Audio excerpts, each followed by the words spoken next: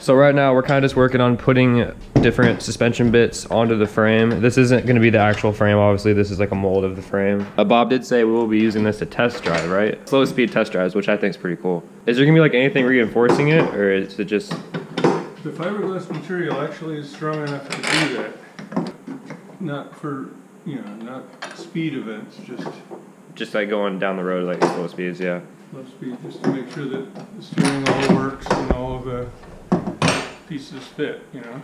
Right.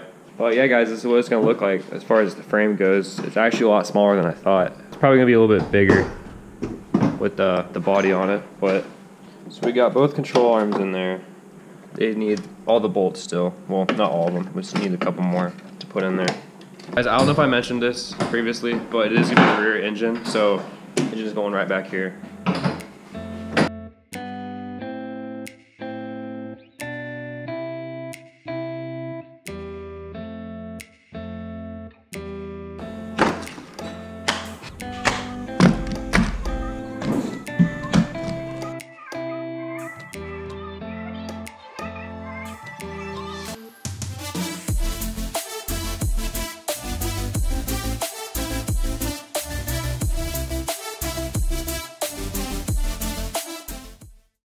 So we actually ran into an issue where coilover was actually rubbing on the body and hitting this part right here.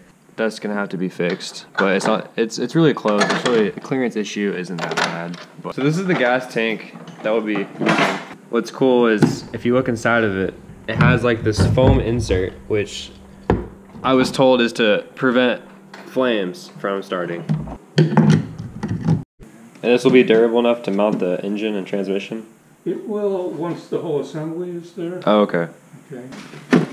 There's a number of small parts that end up going in here, so they'll stack up, and then the engine mount will sit on top of that, and there'll be a bar that runs across from one side to the other. Right. Bolted onto the front of the engine. Oh, okay. That makes sense. So you'll have these, then you'll have the rubber, like donut, on the top of that, and then the engine mount bar going across. Ah, okay. In the rear, where the axles come out here, the top of the transmission will be mounted to a steel subframe which attaches onto these. Okay. So you'll have 3 points of mounting, one middle at the top in the transmission area and 2 on each side up at the front of the engine. Cool. So guys, to solve this clearance issue, we're just going to make these little tiny spacers out of wood to go in between the top and the bottom shock mounts. So we just took the other side, the mounts for the other side, and we're just tracing them out on some wood, going to cut them, drill the holes, and then clearance issue is solved for the prototype.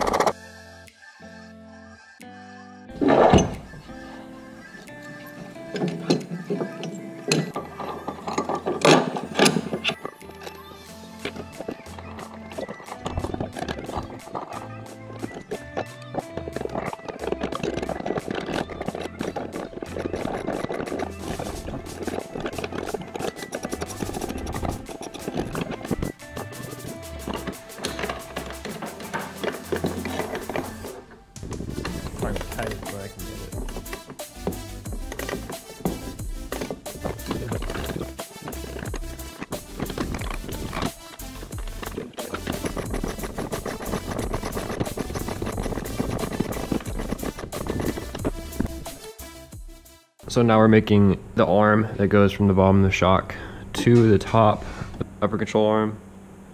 Not the actual one, just a mock-up one to make sure everything fits correctly.